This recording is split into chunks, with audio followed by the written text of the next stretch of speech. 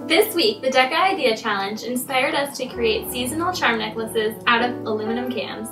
As you can see, today I'm wearing our fall-themed necklace. It has acorns and little oak leaves to represent the fall, and its fall-themed colors.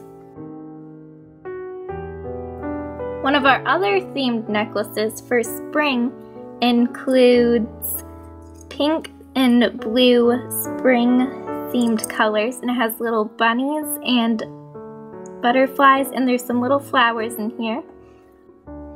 On each necklace, we have a Please Recycle charm to support the environment.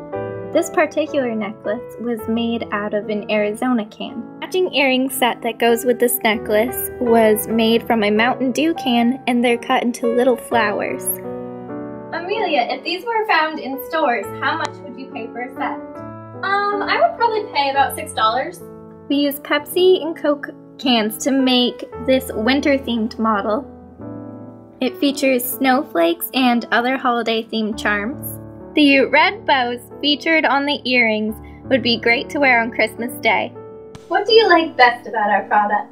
Well, I like that they're handmade in Vermont, that they're customizable, and by repurposing the aluminum can, we're doing something great for the environment.